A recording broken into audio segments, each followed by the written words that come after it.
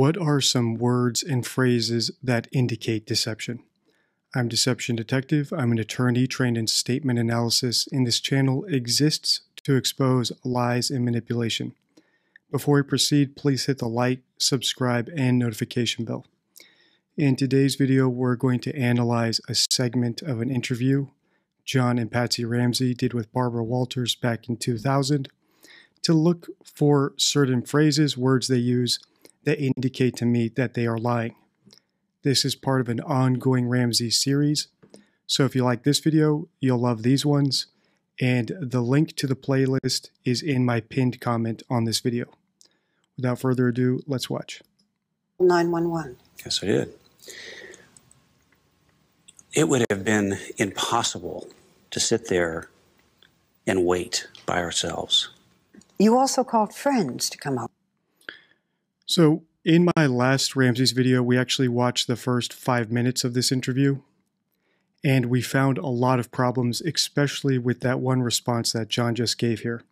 So Barbara asked him why they called 911 when the kidnapper letter said, if you call 911, we will kill your daughter. And I pointed out that he answered in the hypothetical, which we do not expect from someone who's telling the truth. They also did not second guess their decision to call 911, even though that could directly have been the precise reason the kidnapper killed their daughter.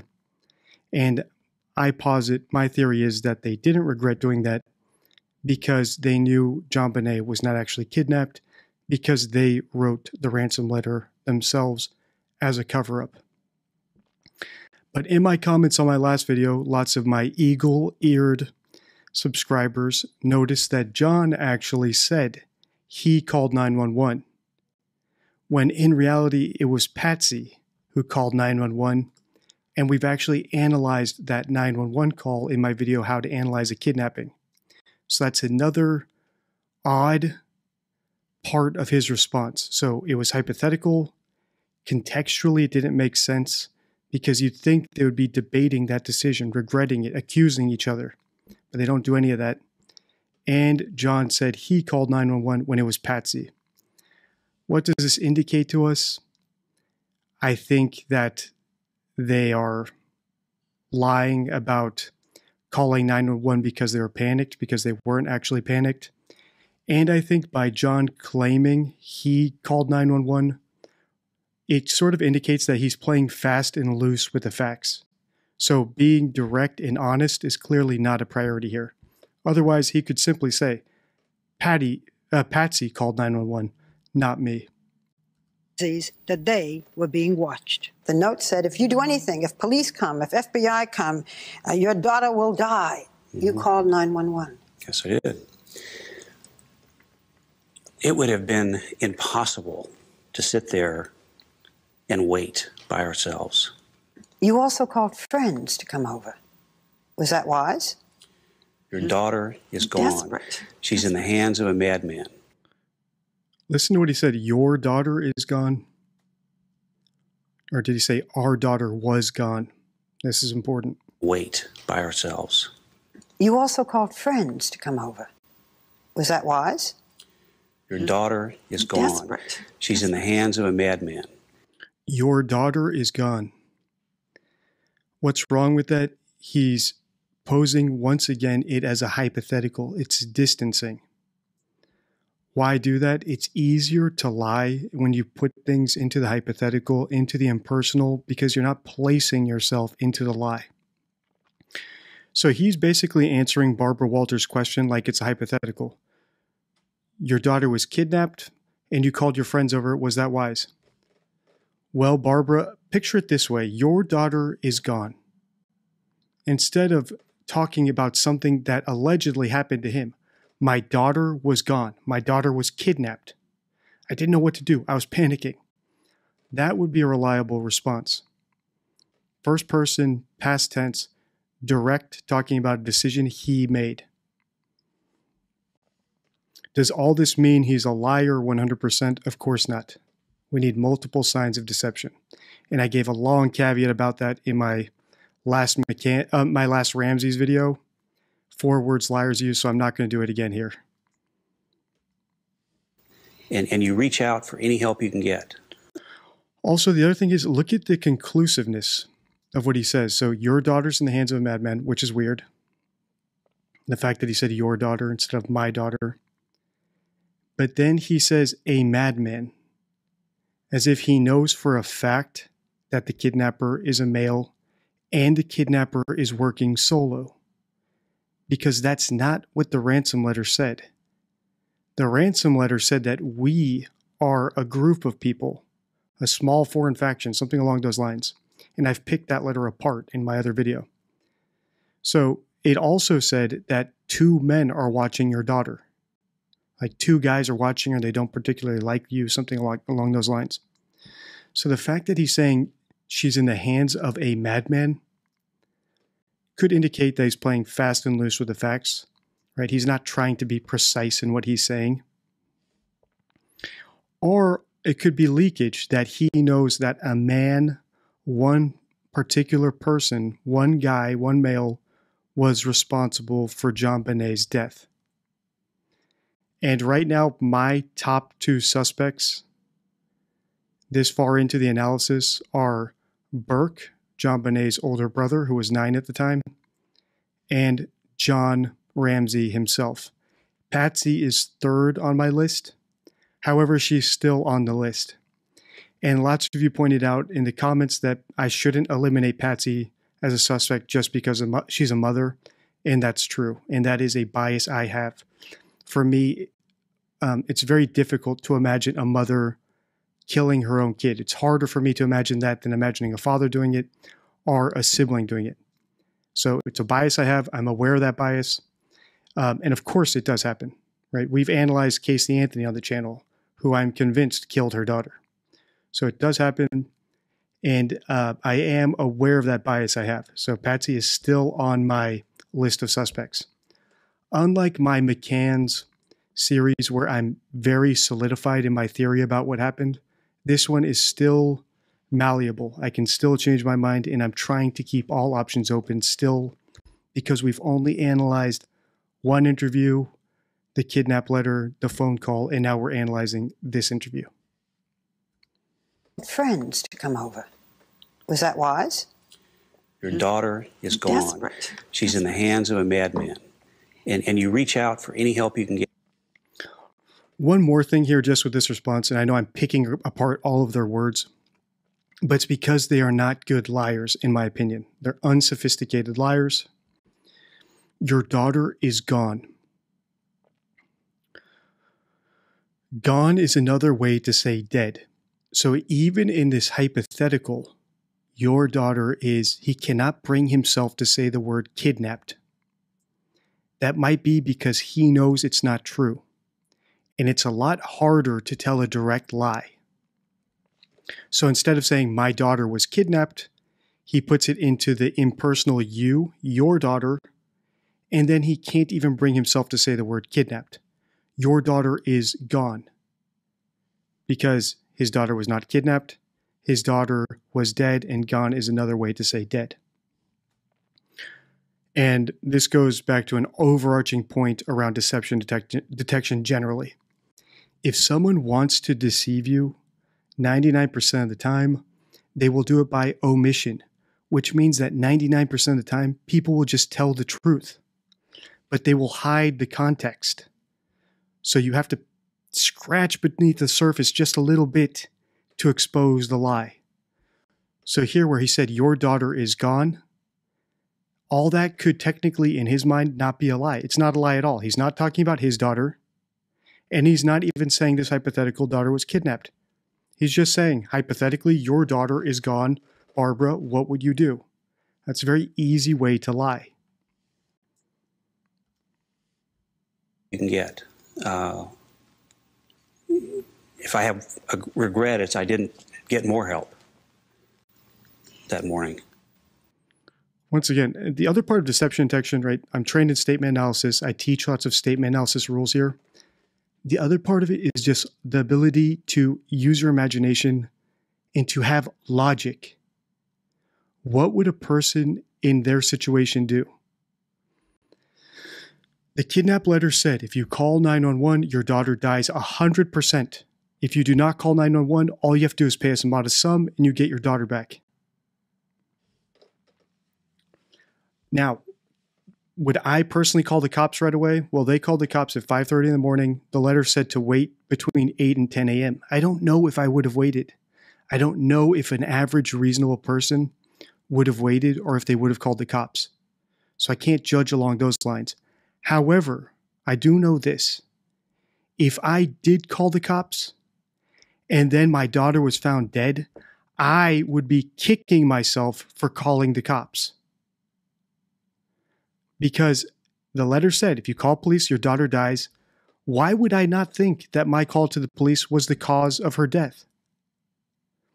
And here John says his only regret is that he didn't call for more help. Contextually, that doesn't make sense. And I think it's, again, because lying is so hard. When you're fabricating a hoax, it's virtually impossible to create an airtight story out of thin air. And I said this in the last video. Even blockbuster movies with unlimited time to write a script, unlimited budgets, professional script writers, professional script supervisors, continuity advisors cannot create airtight scripts. Even the biggest blockbusters have plot holes. And right here, John has a massive plot hole. The ransom letter said, call 911, your daughter dies. They call 911, their daughter was dead. Yet they do not even consider that their calling 911 was the cause of her death. Why? It's a plot hole. They weren't actually in that situation, so they can't even imagine that that's how they would feel. And that's a glaring, big, red flashing beacon of a red flag to me. And I don't think other people have ever pointed it out. You also called friends to come over. So notice what he says. His only regret is that he did not call for more help. In my opinion, massive red flag. The regret should be, I regret calling 911 so quickly, or asking Patsy to call 911 so quickly, because I will never know now what would have happened if I had just waited till 10 a.m. for the phone call.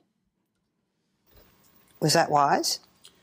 Your daughter is gone. Desperate. She's in the hands of a madman. And you reach out for any help you can get. If I have a regret, it's I didn't get more help that morning. The police searched your house, but they didn't find JonBenet. But at one point, you went downstairs and found an open window. Yes. A window that you had broken yourself at one point to put your hand through and find the latch. Right. That window was in a storage room at the rear of the house. It was on the other end of the basement from the room in which JonBenet's body would later be found. What did you think when you saw this open window?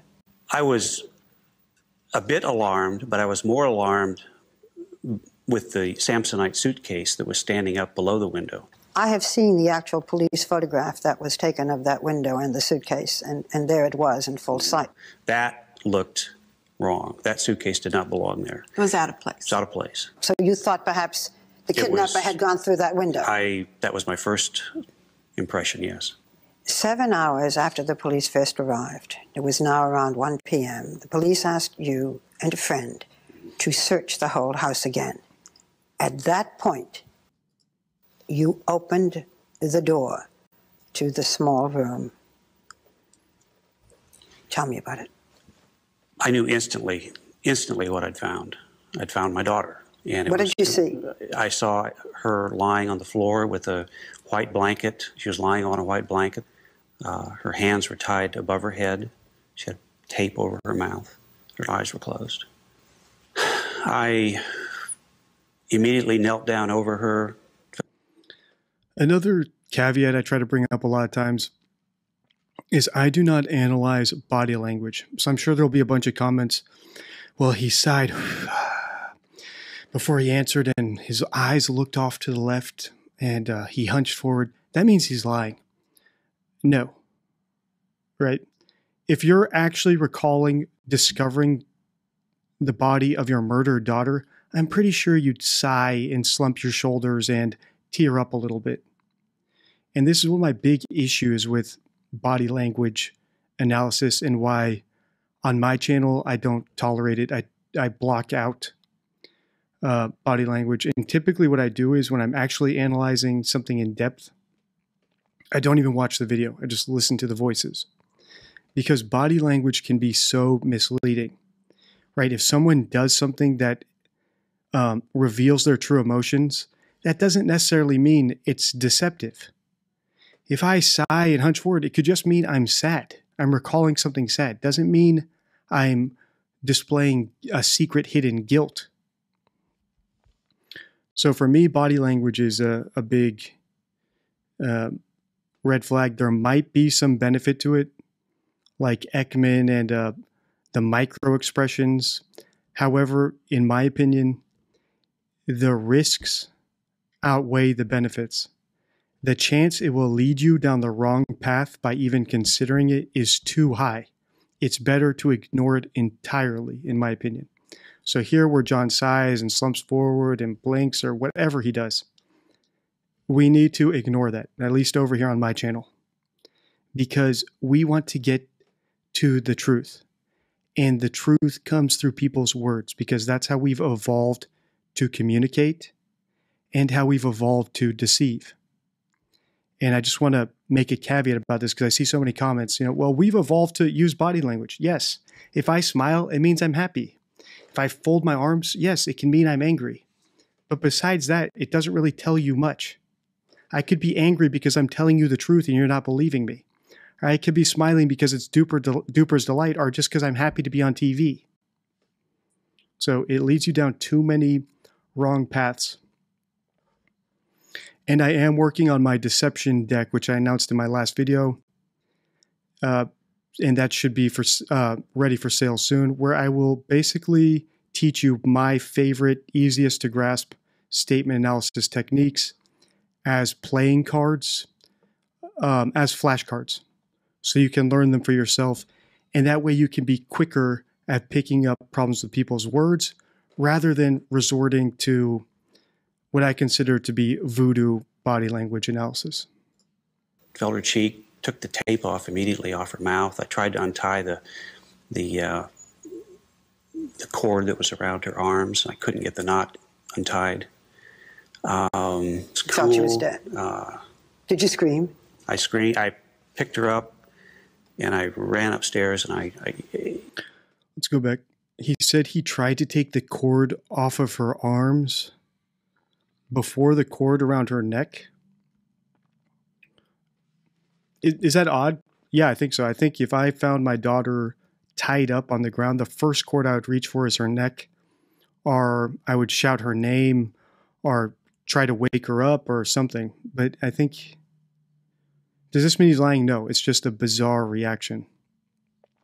And if enough leakage or red flags pop up to me and I'm convinced that John murdered JonBenet, then I'll come back to this and think, maybe he took the cord off the hands before the neck because he wanted to take the cord off around her neck in front of everybody so he could have witnesses for them to see that he had his fingerprints on everything because he was taking it off, not because he was applying it. her hands were tied above her head. She had tape over her mouth. Her eyes were closed.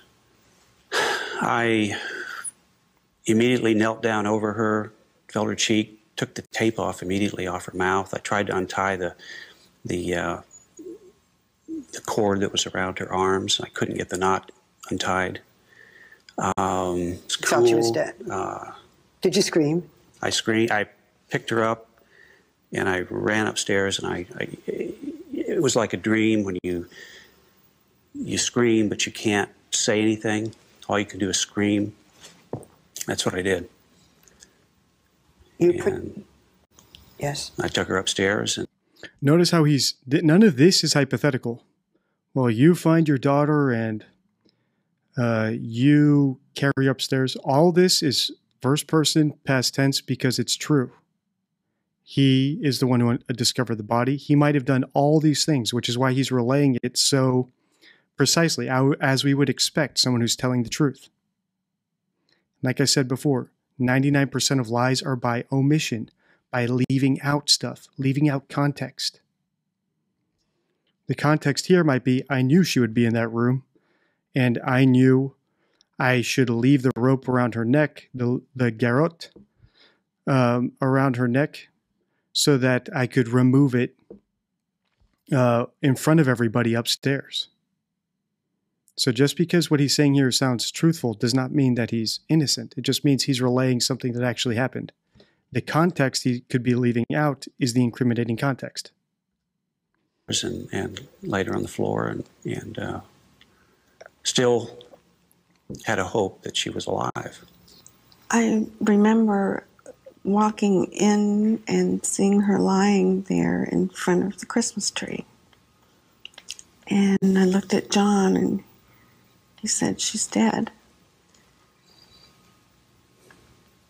And nothing felt real. I felt like it was...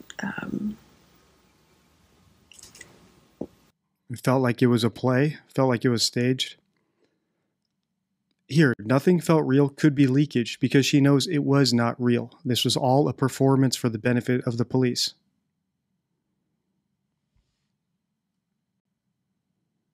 By that same token, could she be innocent and her saying nothing felt real be totally benign and honest? Yes, right? I'm just pointing it out because this stuff is cumulative. Leakage is cumulative, which means that the more you see it, the more important it becomes. And if you've seen my McCann's playlist from my first video to my most recent video, you will see how we have accumulated leakage regarding nautical references, nautical expressions, nautical words, where other words and expressions would have been just as appropriate, which is textbook leakage. That nautical, water-related stuff is coming to their minds whenever they talk about Madeleine's body because they're actively trying to suppress the image of her in the water, in my opinion, in a cold, dark place. So it comes out through their words. Like here, if Patsy knew this was all a performance for the benefit of the police and they were playing roles, saying none of it felt real is appropriate because it wasn't real. My life was in slow motion and this was not really happening. It was in slow motion. This was not really happening. John said it felt like a dream. It felt like it wasn't real. Could all this be leakage, that this was not real? Yes. Could all of it be benign? Yes. But I'm pointing it out because if we see this echo throughout the rest of this interview, or future interviews, them talking about how this wasn't real and felt like a performance or felt staged or felt like a dream instead of a nightmare, which was a weird thing to say. Nightmare would have been a much better word than dream. Anyway, then I will continue to point it out. So leakage is cumulative. So in the comments, some people say, well, you know, they said this expression, you mean that they buried Madeleine in water? No. Right? That means you're new to my channel. It means you've watched one video.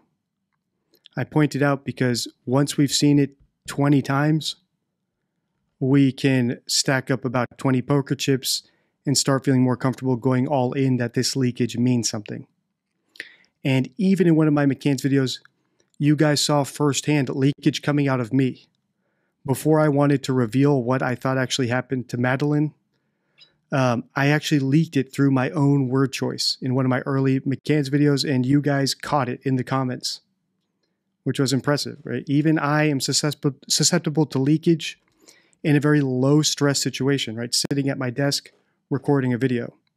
Imagine the stress of being on live TV, talking to Barbara Walters, trying to suppress stuff from your memory while inventing stuff, while recalling things you made up in your short-term memory and constructing it to talk about something you invented while omitting what you actually saw or what you were actually thinking. It's very complicated and creates a circumstance where leakage is more likely to occur.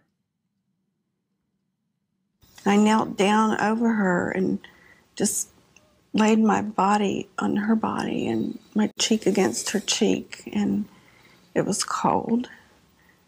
And I just kept saying, no, no, you know, ask God. Ask God to raise her. Whoa, whoa, whoa. What did she say here? Just laid my body on her body and my cheek against her cheek, and it was cold. And I just kept saying, no, no, ask God. Ask God? Ask God to raise her. Ask God to raise her. Odd. JonBenet's body was stiff. She had apparently been dead for hours. An intricate noose apparatus called a garrote was tightly pulled around her neck, cutting into the flesh. She had been strangled to death. An autopsy would later reveal that JonBenet had also suffered a skull fracture, the result of a blow to the head. This is the big wrinkle in this case, that there were two methods which could have killed JonBenet. One was bludgeoning, so getting whacked hard on the head. And one was the more intricate method of execution, which is the garrote, right? So a rope with two wooden handles, and you wrap around someone's neck and you pull it tightly and you strangle them. And depending on which one killed her, it affects the contextual analysis. Do I think, for example, that JonBenet could have strangled his daughter to death? No. Do I think Patsy could have done it? No. Do I think Burke could have done it? Maybe, right? Children don't exactly have the same understanding of consequences of things. So let's say he learned how to make a garrote in the Boy Scouts and decided to use it on his sister because he was angry at her or because he was playing around and wanted to test it and didn't understand what it would do to her. That's a possibility. So I'm not throwing out any potential suspects. However, if she was bludgeoned on the head and then the garrote was used to make this look like a mafioso execution, basically to bolster the kidnapping story, the bludgeoning could have easily been done by anyone.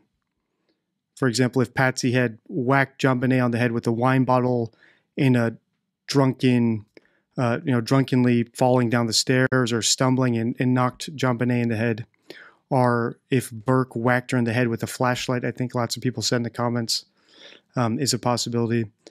So depending on which method actually killed her, helps raise the possibility of certain suspects. And as far as what I've seen in the limited background I've done on this, either one of them could have been the COD, right, the cause of death. I don't think the coroner actually determined conclusively that the bludgeoning was the cause of death or that the garrote was the cause of death. And even if it was a cover-up, the application of the garrote is pretty sick for a parent to do, to go that far to protect yourself or your son by actually tying something around your dead daughter's neck. However, if they were doing it to protect Burke, I could see that. Right? Burke accidentally kills his sister or does it on purpose, and they think to themselves, this is going to follow Burke for the rest of his life, or even narcissistically, right? This is going to reflect poorly on me if my son's a murderer. So let's cover this up, pretend it was a kidnapping. I'll get the garrote, I'll tie it around her neck so it looks like a mafia hit, and we'll just lie our asses off for the rest of our lives to protect Burke, and if they're narcissistic, to protect our own reputations as well. So all possibilities for me are still on the table. However, I'm leaning towards Burke did it by accident and the parents covered it up.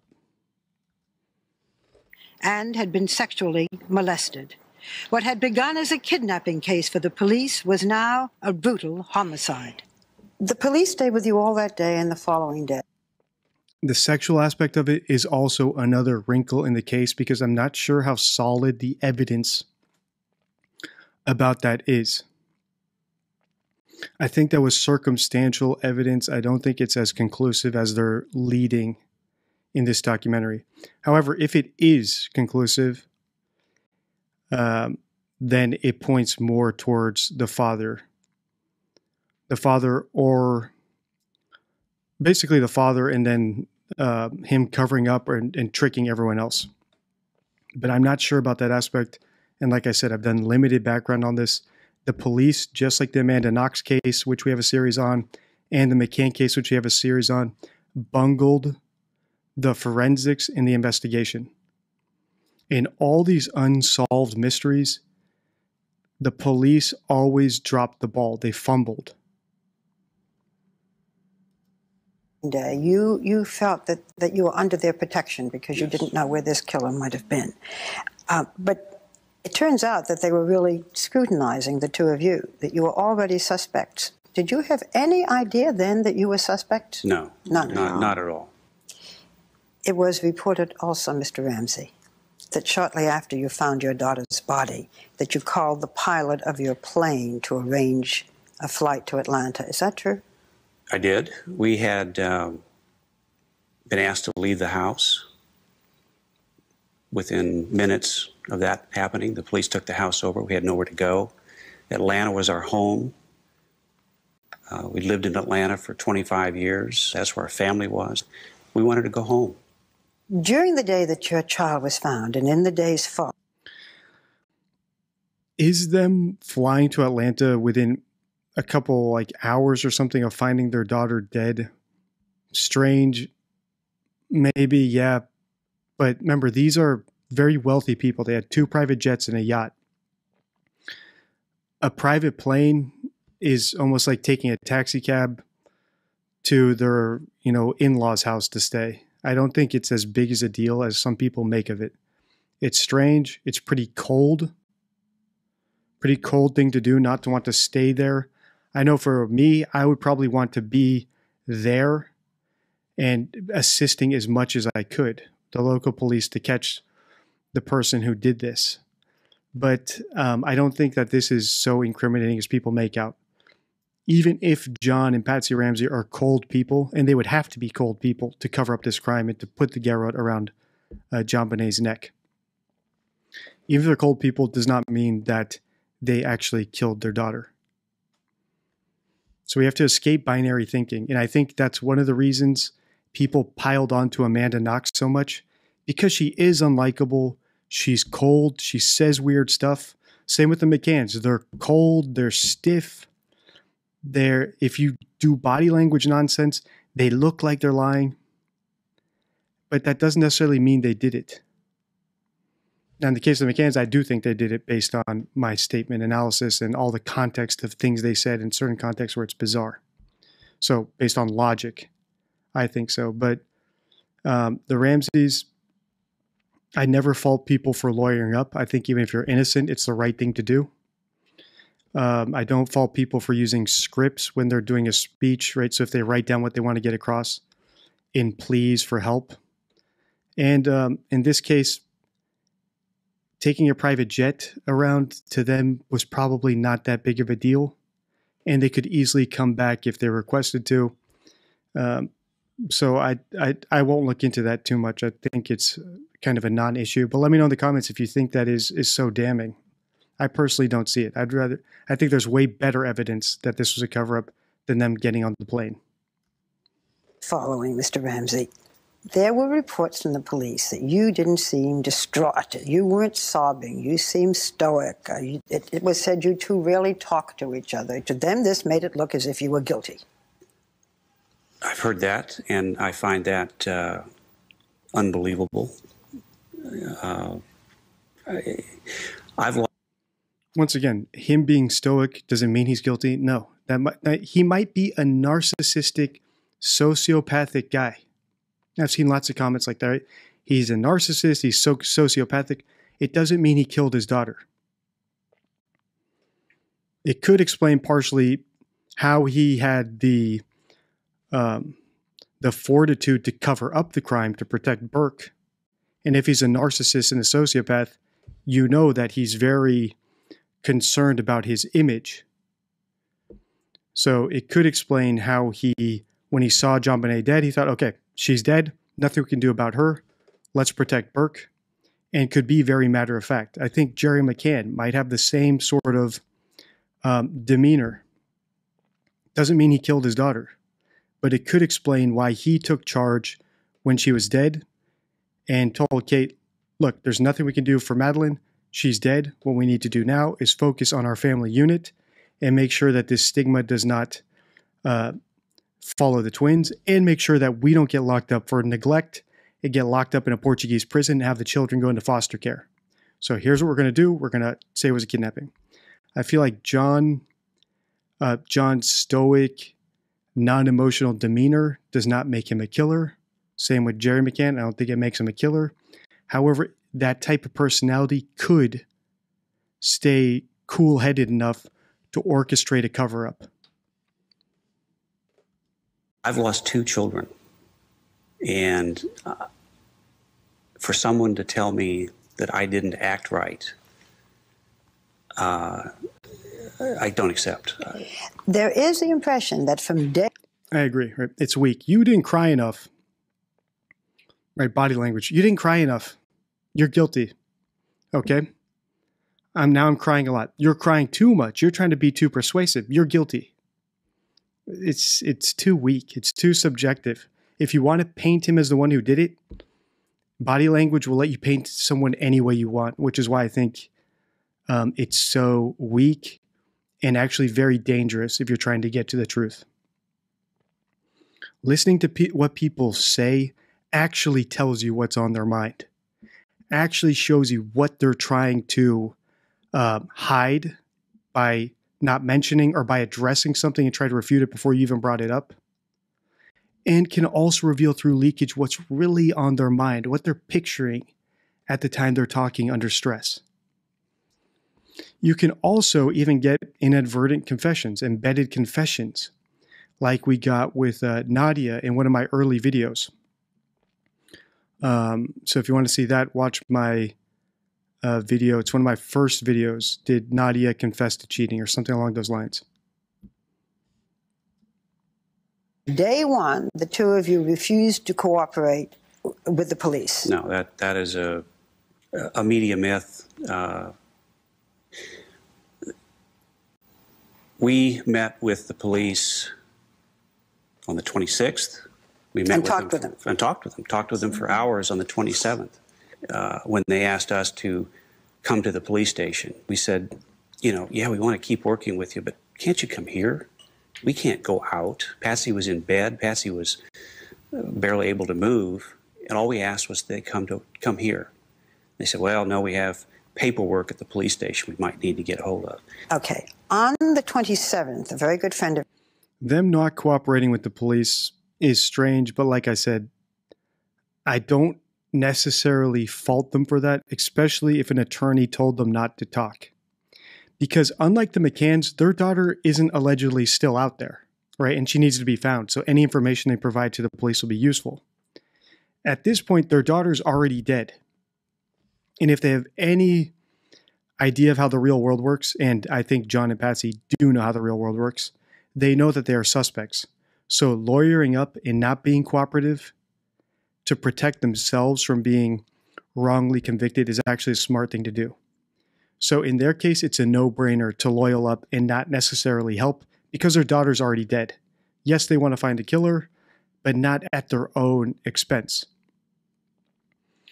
Whereas the McCanns not answering 48 questions when their daughter is allegedly kidnapped and still out there is a much bigger red flag. That's an important distinction. There's lots of similarities between the Ramseys and the McCanns, which are 2 of my favorite subjects right now, and which are 2 of my most popular series right now.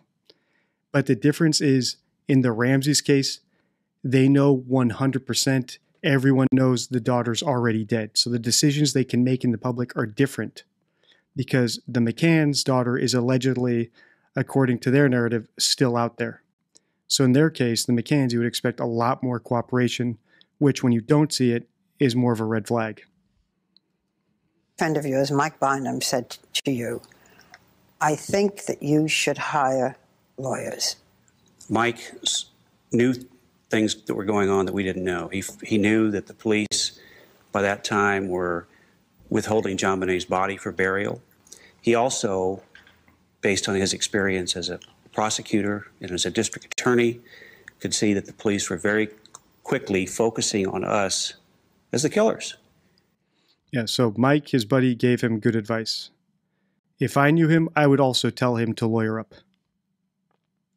Your lawyers advised you then not to submit to police questions. Why not, people say? Wouldn't you have wanted to tell them everything? Well, I don't recall that our lawyers told us that at the time. We were perfectly willing and anxious to work with the police to find the killer. We had a higher priority at that point, and that was to bury our daughter. But it would, in fact, be 4 months before the Ramseys would sit down with detectives for formal interrogation. See, lots of people who don't know anything about how the legal system works think this is extremely damning. If they didn't cooperate for 4 months. In reality, any defense lawyer would tell you not to cooperate at this point. Not to say any, because it is true. The Miranda rights are true. Anything you say can and will be used against you. So even if they didn't kill their daughter, and even if they didn't cover up the crime, let's say it was actually a kidnapping, which I don't think it was. Let's say it was actually a kidnapping. They still should have lawyered up. Because at this point, JonBenet is already dead. The police are going to point the finger at them. The prosecutors will go after them. And the less you cooperate, the less info you give, the less they have to use against you. So I personally think that one of them killed JonBenet, and then both parents worked together to cover it up. That's what I think. However, do I think that their decision to lawyer up is a red flag? No. You should always lawyer up. And just as a bit of advice for my followers here, saying, should I get a lawyer? And this is not legal advice, right? I'm not giving you legal advice. However, I'm just telling you how things work. Saying, let's say the police are interrogating you. Should I get a lawyer? Do you think you need a lawyer? That's not a request for a lawyer, right? So, officer, do you think I should get a lawyer? The police will probably, like I said, do you think you need a lawyer? Or no, we're just asking you some questions. In order to invoke your right to an attorney, your right to silence, you have to demand an attorney. I want a lawyer. I want to call my lawyer. Now you've actually invoked your right, and the questioning should stop. So just be aware of that. The Ramseys here got good advice. I don't think them not cooperating is such a red flag. Whether they're guilty or innocent, it was the right thing to do. There was a mutual distrust between the Boulder Police Department and the Ramsey family. Why didn't you take a lie detector test? No one ever asked us Really? to take a lie detector test. Police never asked you to take a lie detector test? No. I was asked during my interview with Steve Thomas a hypothetical questions. One of the policemen that investigated this murder. He said, if I were to ask you to take a lie detector test, what would you say? And I said, I would be offended. That's what I would say.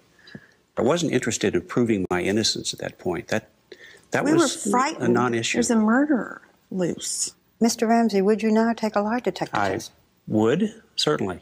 Would you, Mrs. Ramsey? Yes, I would take a lie detector test. Yes, I would. So stuttering is another sign of deception. Let's see, I think I have that in the cues section of my deception deck. But stuttering or saying or hesitating or changing a response midway through the sentence are all signs of deception. And like I said, you need multiple signs of deception. But stuttering over one's words usually indicates that they're trying to avoid a slip of the tongue. So it could mean that they're lying. Or it could just mean that they're sensitive about the response. So here where Patsy stutters about being willing to take a lie detector test might indicate that if push came to shove and she was actually asked to sit down and do it, she would say no. So listen again to the stutter. She hasn't stuttered this entire interview. Murderer loose. Mr. Ramsey, would you now take a lie detector test? Would, certainly. Would you, Mrs. Ramsey?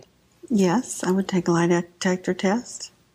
When you realized that you two were the prime suspects, what did you think? What did you feel? What did you say? Well, we were outraged. We were shocked. How could they think that? Mr. Ramsey, the police officer that day, Linda Arndt, said on this very program that when you put your daughter's body down, you looked straight into her eyes. His face was just inches from mine.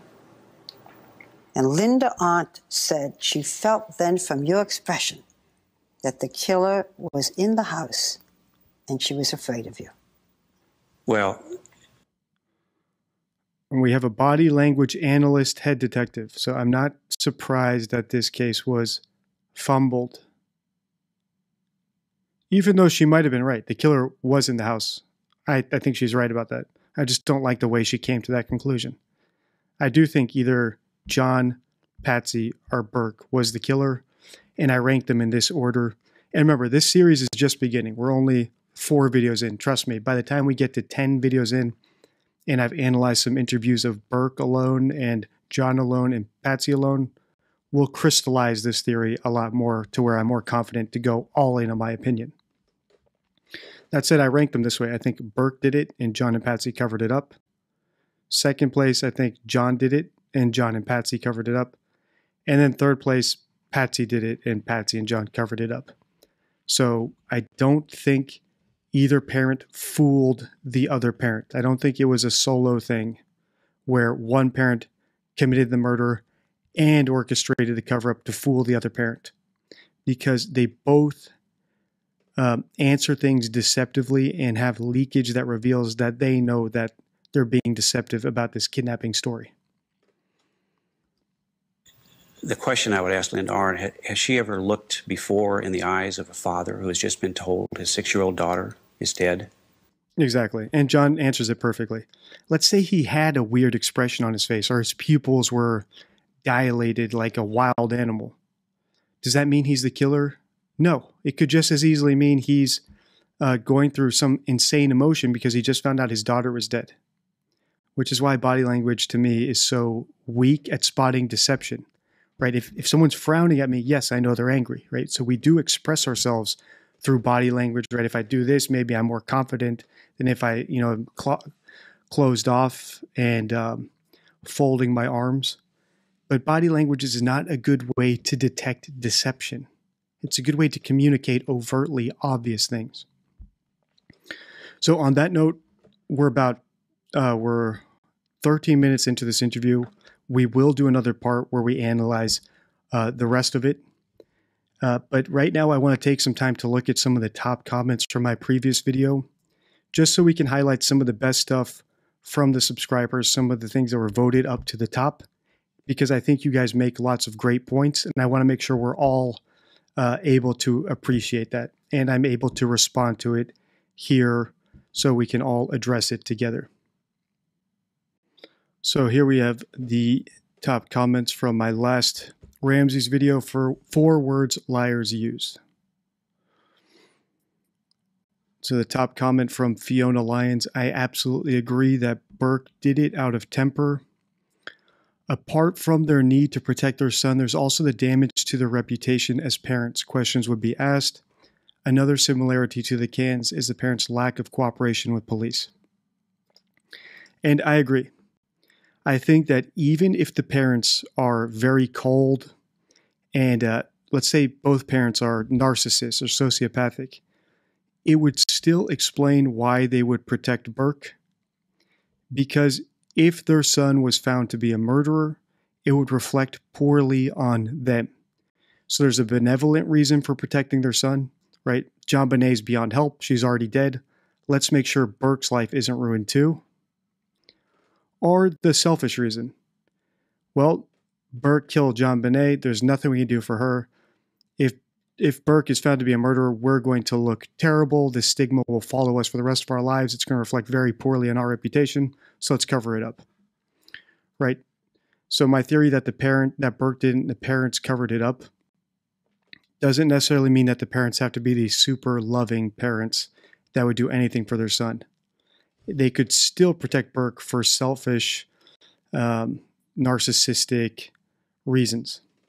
Even if they're both sociopaths or psychopaths, their own personal reputation would be affected. So it would still make sense to protect Burke. Second comment from D. Zulez, your channel is now my absolute favorite on YouTube. Every video is so interesting and informative. I used to be obsessed with other body language analysis channels, but I much prefer the linguistic analysis approach.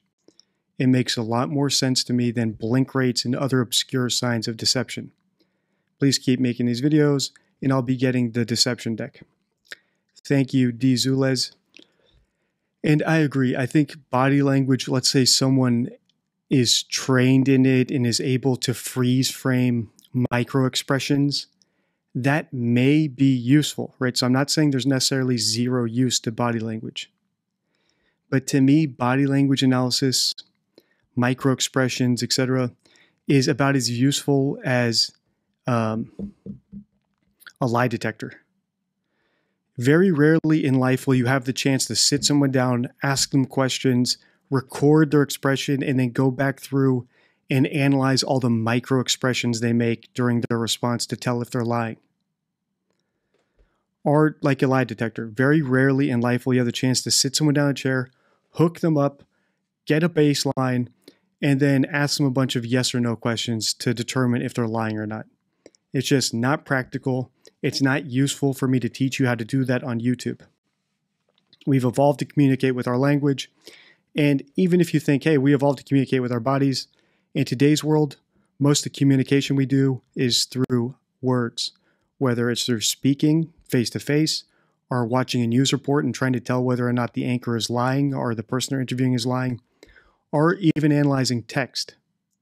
Right? So this rules of statement analysis, as well as the contextual stuff I point out, still applies to text. For example, if I wanted to analyze Kate McCann's book or the Ramsey's book, I could do that, right? Because it's written out, they still have to use language. Whereas body language would be totally useless there. Same with a lie detector. They're just not particularly useful. And they're wrong too much of the time. Right? If someone's blinking a lot, maybe they have something in their eye. Maybe they're just stressed. Maybe they don't like the interviewer, so they want to block them out. Doesn't mean they're lying. It's too obscure. All right. Third comment. Also, regarding the deception deck, I announced this in my last Ramsey's video.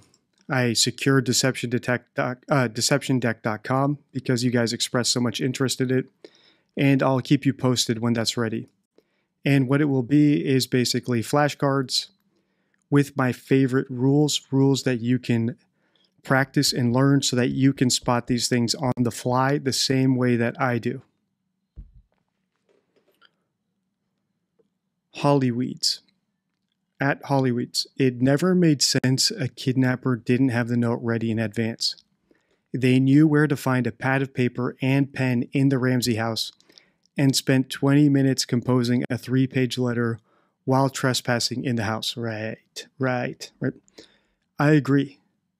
That note, that ransom note, in my opinion, is 100% fabricated, and it was written by the parents. Based on the language in it, which I analyzed in How to Analyze a Kidnapping, based on the context that it was written with stationery from Patsy's desk and Patsy's pen, and when investigators tried to write it out by hand, they said it took like 20 minutes to write that thing out. Very unlikely an actual kidnapper would A, write a note that long, or B, break into a house without the note prepared. It's just not how kidnapping works. And I've been suggested to make a video comparing the Ramsey ransom note to genuine ransom notes. So let me know if you want to see that. The same way I compared the McCann's press conference to press conferences from parents whose children were actually kidnapped, right? A one-to-one comparison. So let me know if you want me to do that, where I compare the Ramsey ransom note to ones that are confirmed genuine, where they were really written by kidnappers, and you will see very big differences between those. At Gwen Boland, the stick used to tighten the garrote was the handle of a paintbrush that was owned by Patsy. The handle was broken off and the rest of the brush was neatly put back in the box.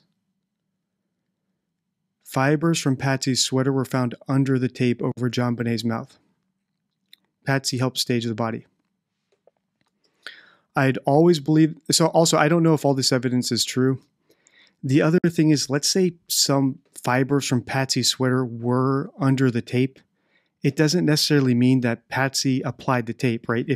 If the kidnapper was rolling JonBenet's around on the floor, she might have collected some hairs and DNA on her mouth, and then the tape secured those in. So all this evidence in this case, I rank it very low, just like I do in the Amanda Knox case, because the CSI techniques that they used and the quality of the evidence they collected was very weak. Right? JonBenet was killed in a house where she lived with her parents, with John, with Burke, with Patsy.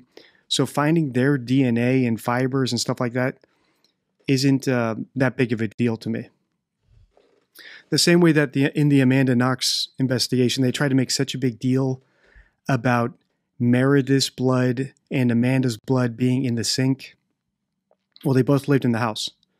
If they both had bloody gums or something, it's very simple that they might both spit into the sink and their blood get mixed.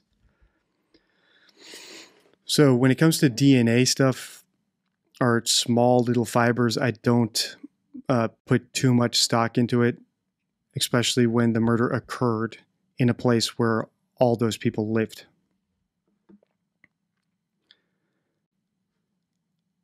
Astrin Maurice also noticed that John claims responsibility for the phone call immediately.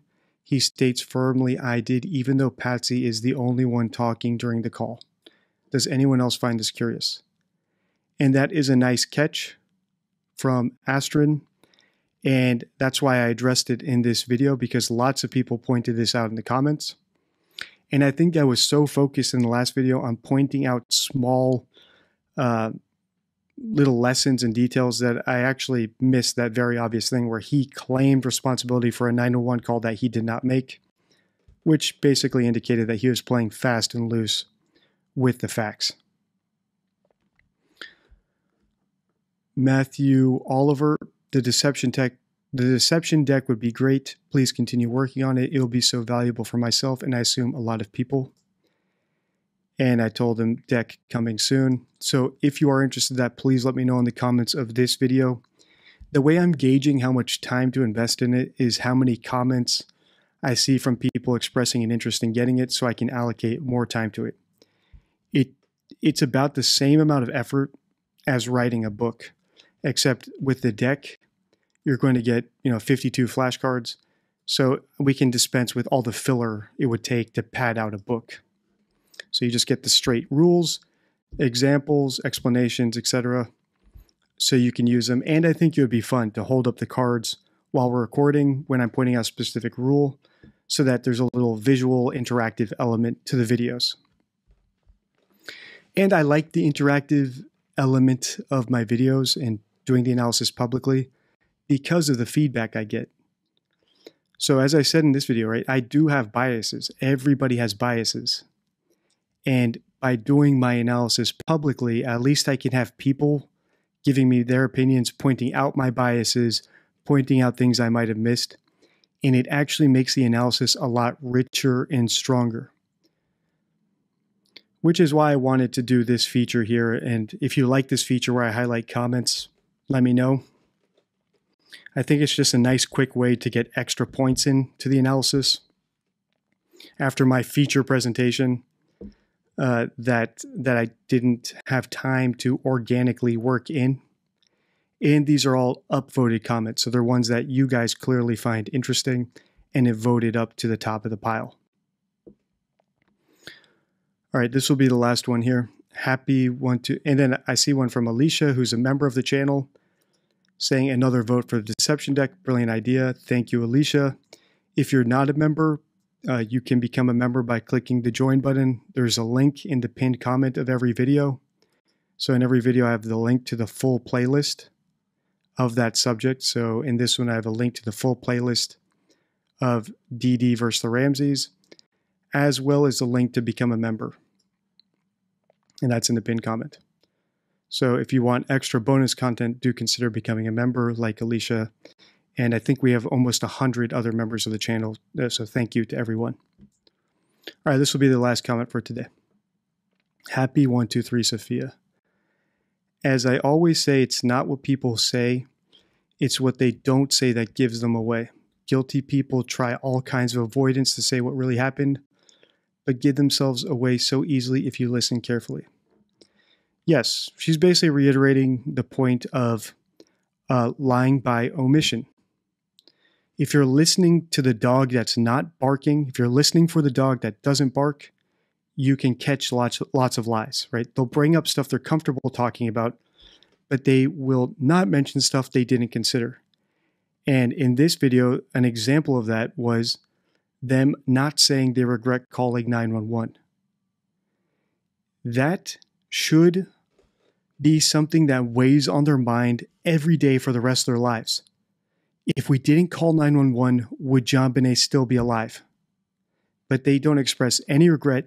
And actually, John specifically said he doesn't regret that because he said his only regret was not calling for more help. Why? Because lying is hard. You have to think in 4 dimensions, how someone actually in that situation would react, which is very difficult to do. So guilty people do try all kinds of avoidance, and that will be some of the cards that we're going to do here. Things people say when they're trying to minimize or avoid telling the truth, words that indicate someone's speaking vaguely, or words that even indicate that someone's lying by omission. And if you've seen all my videos, that's the good thing. If you've seen all my videos, you have all this stuff for free, right? The cards are just a fun way to make it more interactive. It's not like I'm holding any knowledge back. I give away everything for free on my videos. There's nothing I haven't told you that I know that I'm hiding from you and trying to sell, right?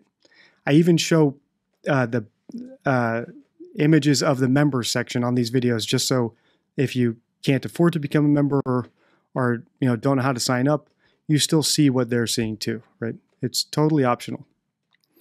All right, thank you for tuning in, everyone. My last Ramsey's video is zooming, so clearly this has struck a nerve. People are interested in it. So please do let me know if you want me to continue this series. The next one will continue to analyze this interview with Barbara Walters because I think it's very rich in content. Until next time, stay true.